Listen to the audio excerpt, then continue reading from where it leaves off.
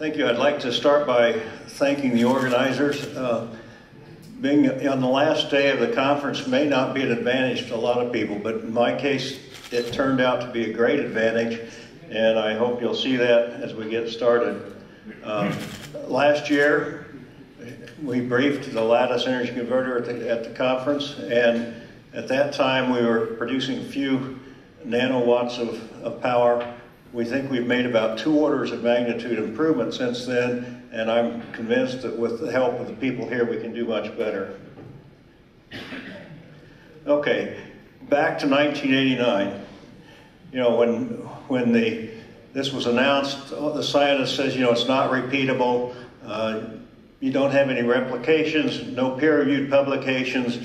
One of the things I thought about this morning when the NASA people were talking was they have neutrons, and the comment there was, if you don't have neutrons, you know, where are the dead graduate students? Remember that comment? So anyhow, we have a device that will spontaneously self-initiate, self-sustain the production of a voltage and current through an electric load, and it has been replicated by people. And as I stated last year, we need to scale up by 6 to 10 orders of magnitude. So progress since that time. Probably one of the biggest areas of progress is we think we have developed a better understanding of the gas-ion dynamics. A continuous supply of ions is required to produce the sustained current that we're seeing. And furthermore, the energy that's being produced, it comes from whatever is ionizing the gas. Recombination, you're going to hear that word a lot in this presentation. It reduces the current collected by at least 2 orders of magnitude, and it could be much more, and I'll say a little bit more about that.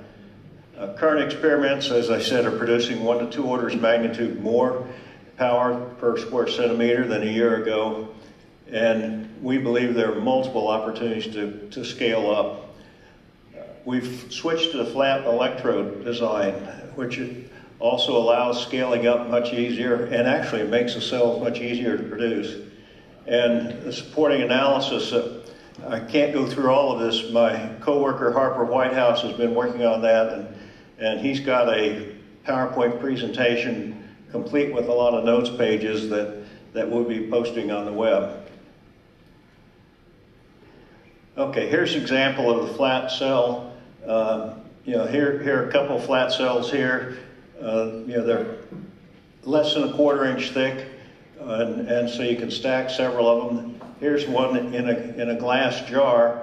The electrode is over here. Here I've got a side view of it here, so you can see this one has a carbon electrode with particulate on it that I harvested after co-deposition. It sank to the bottom of the electrolyte, and I thought, why should I throw that away?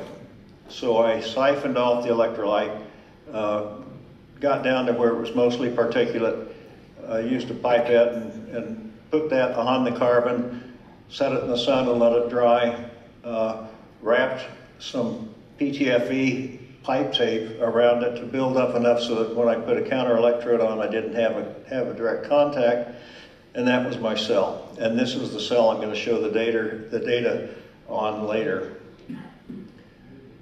One of the other experiments we did was an attempt to replicate Kramer's results. Last year we reported that J.B. Kramer had reported in a speech that if a thick layer of monazite sand was placed between a couple of electrodes, he was producing 3 × 10⁻⁴ amps of current in a relatively small area cell. The only place we found that reference was it was reported that he made that statement in a speech, and we checked with the organization he worked with and the librarian there, and they could not find any other reference to it. We also conducted tests with thorium dioxide and a decorative sand, and per our calculations, we shouldn't have seen anything. When we did test, some of them, we did see the sand, and we saw some voltage and current. But if we heated the cell up and dried it out, it went away. So what we think Kramer was measuring was actually an electrochemical reaction between the carbon and the zinc electrodes he was using. And we think he probably came to that conclusion because he did not publish these results. And surely, had he not had that conclusion, this would have been something that he would have published. And oh, by the way, he's not the first one to do that. Volta, in the 1799, 1800 time frame, when he was testing electrodes for a contact potential difference, he found that when he used zinc, that was really great and produced a much larger current, but at that point he was producing electrochemical reactions. One of the other things that we were concerned about was, here's kind of a schematic of our cell, and we used the material we used here was like a high temperature epoxy, and as the electrically insulating material between both the high and the low working function electrode. We had tested these and measured the resistance at lower temperatures, and it was basically infinite on any voltmeter that we had. However, we were concerned, well, if we increase the temperature, is the resistance going to change? So we did a series of tests, and sure enough, we found that in the high temperature epoxy, when you get up to about 110 degrees, it was a pretty good resistor. At that point, it started to change. And in fact, it didn't just change in resistance, it became a solid state electrolyte, i.e. there were mobile ions in the electrolyte, or in the polymer. So this was a surprise. We initially thought that if the resistance changed here, we would have another parallel path for current to go, so we weren't getting all of the current through the load. Now it turned out that maybe we were actually producing some current through the ions in the solid state electrolyte. So we tested a lot of these things because is there some way we could use this feature, rather than ionizing gas? If we could produce ions for less than 35 eV per ion pair, this might be a winner. So we did a whole bunch of tests to check that out. We tested high temperature epoxy using nickel and aluminum wires. We used it with 2 nickel wires. We pulled the high temperature epoxy. You can turn it into an electret if you applied a potential while it was curing. We did that. High temperature epoxy with PD particulate actually mixed into the epoxy. Then we decided, well, hey, is there another standard that we could use? So we got some electrode gel electrolyte. This is what the doctor uses to get a good connection between your body and whatever sensor it is.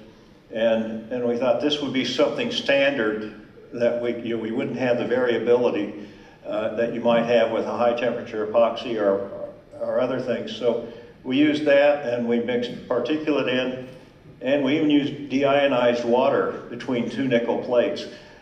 The reason we did that was Darrow predicted in 1932 that diffusion would in fact produce a voltage and current, and even if you don't have an electric field. So 2 nickel plates, you're not going to have an electric field. There is no work function difference. And what we discovered was Darrow was correct. It was not a very big signal, but it was definitely a signal that was produced. And so material is important in this because you want to avoid the potential for a chemical reaction.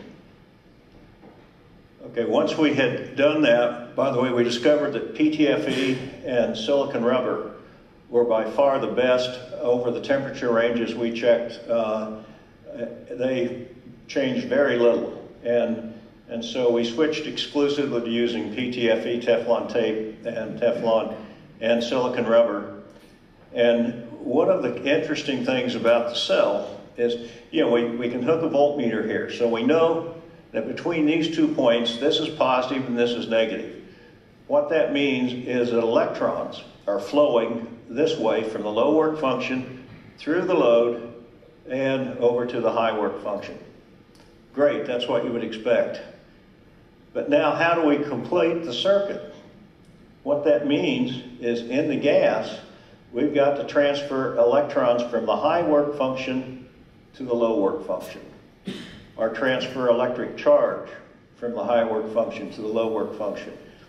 And this is counterintuitive, but it can be explained by ion diffusion. And so you're going to hear more about diffusion because we believe that is actually what is driving this particular device. And if the load resistance is high, the voltage between these two is a high, and actually approaches what the difference in work function is. As you reduce the load, then the voltage drops, the electric field here drops, and so you actually get more ions transferring. But at that point, you also have a lot more recombination of the ions. They would just as soon recombine as transferring to one of the electrodes. This graph came from the jar that I showed, and this is one of our cells, and you can see we started out between the carbon and aluminum. We had about a 1 volt difference in work function. And so when we first hooked it up, and this is through 1 megohm, and here was the voltage we measured at 1 megohm. As we reduced the the resistance, the voltage dropped. And using Ohm's law, you can calculate the current you're producing. You could also calculate the power that you're producing. So what you see is that initially, the current was coming up, and the current came up a total of 3 orders of magnitude from here to here, while the voltage went down 2 orders of magnitude. But what's even more impressive is the current had gone up about 2.5 orders of magnitude, while the voltage dropped about 1/2 an order, and you'll see that the maximum power occurs where diffusion matches the voltage or the electric field that's produced.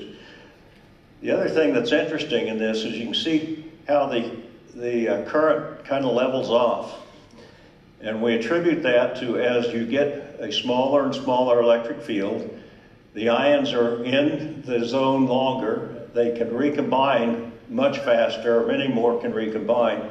And in fact, when we do some of the calculations, actually some tests that we've done when we operate the cell like an ion chamber, we can see at minimum of about 2 orders of magnitude, and some of the analysis, I almost even hate to say it because it's hard to believe, you get up to 5 to 6 orders of magnitude more ions that are being produced. The other thing that we have observed in other experiments is that the number of ions produced changes as you apply more voltage, but the change in voltage from 1 volt to a few millivolts is not going to make that much difference. So if you assume that we're losing 2 orders of magnitude here instead of about 1 milliamp of current, which by the way is 6.24 times 10 to the 15th charge carriers per second, a lot. If it would be easy, reasonable to assume that we are producing at least 2 orders of magnitude more current or more ions, and that would be throughout this whole range. And more of them are recombining on this end because the electric field is preventing them from getting to the electrodes. More of them are recombining on this end because the drift is slow, because there is the electric field is very low. So based on that, we believe the LEC is a diffusion-driven device, and we actually want to work at this end and see what we can do. This is where we believe some of the advantage can be. The equations, this is where Harper comes in, but here's the equations. This is actually the first one here are 2 equations because there's a plus and a minus, where Q is a generation, recombination is here, and by the way, alpha is the number we've been using there is roughly 10 to the minus 6. That's what Thompson and others have used. We have diffusion, and you have your electric field term. You can subtract these two and come up with the current. And what you see here is that if the electric field is 0, I still have diffusion. If the diffusion is 0, we still have electric field. And that's something that we've observed. We reported on that 2 or 3 times, and we've seen, you know, the voltage come down, and then at a particular point, it just drops, and you start seeing a diffusion process rather than an electric field. They do not decay to 0 at the same time. By examining the individual terms of these equations, we've tried to make some guesses as to what the significance is, what are the sensitivities that we might be able to apply, and we've also had the advantage that we could plug in some of the experimental data that we have in the LEC. For example, we know how much, in the case of we are collecting 10 to the 15, you know, 1 milliamp of current. That's what we collect. That's after the recombination. So we can plug in some of these numbers and begin to see how can we change them. And one of the things that's very important, for example, is the separation distance between the electrodes.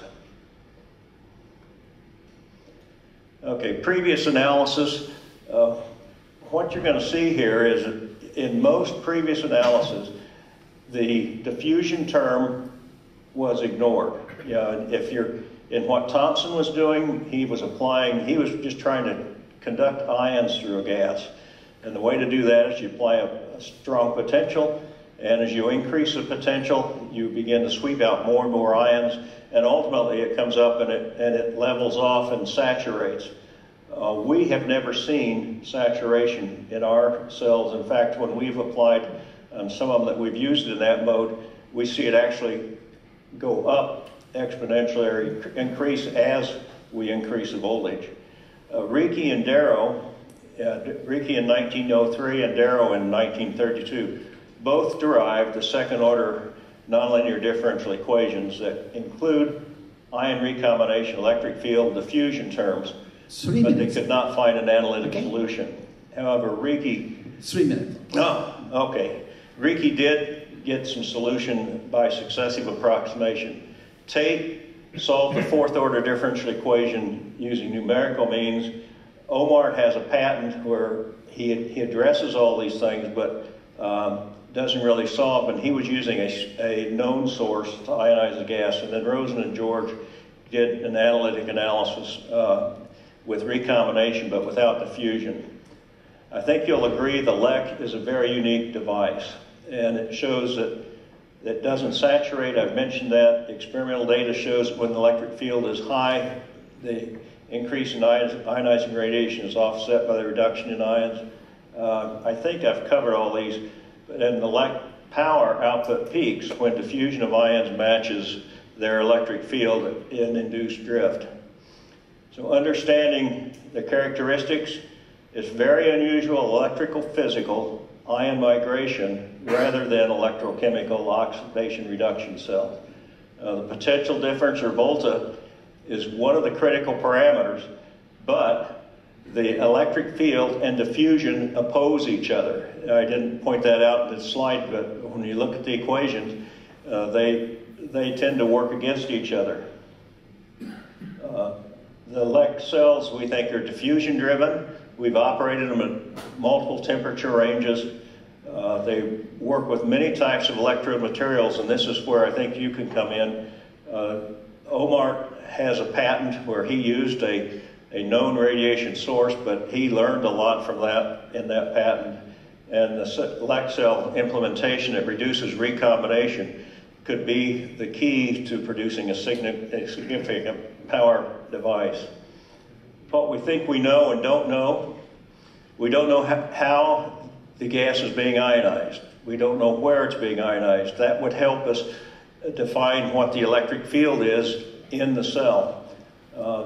Active materials produce more ionizing radiation would help. You saw that in the equation. If we can increase that, and a lot of work is being done in this community right now looking for nanomaterials and so on. The importance of ion diffusion is an area of research that has been inadequately studied.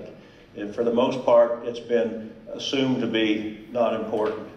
and exploring numerical modern plasma techniques, or last night, if Florian, I think, is still here, maybe we could model what's going on in the plasma using some of their techniques. And some of these ideas would be great for master's and PhD students.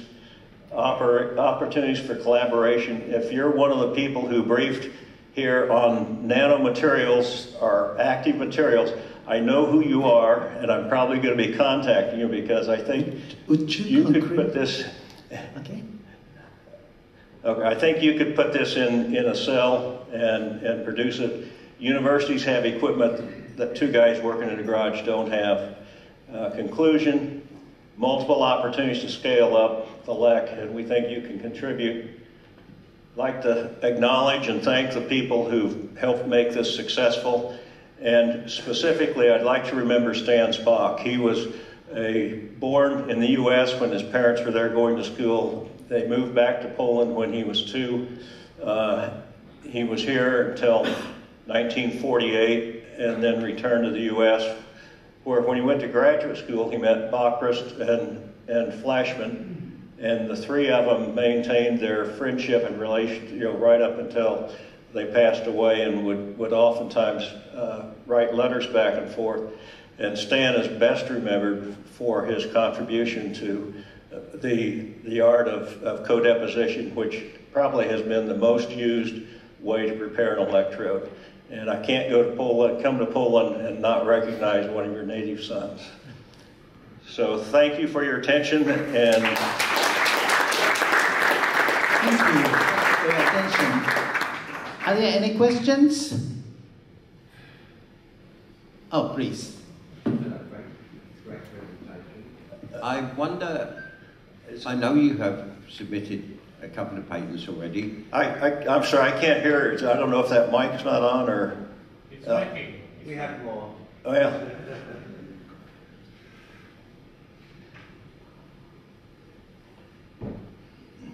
I know, Frank, that you have already submitted a couple of patents, and I think, are you looking to extend more patents on the technology? And do you need support and help with that? We have 3 patents that have been issued, and we have a 4th patent pending that covers some of the things that we did here. But every one of those patents anticipates that there will be improvements in the source of the ionizing radiation.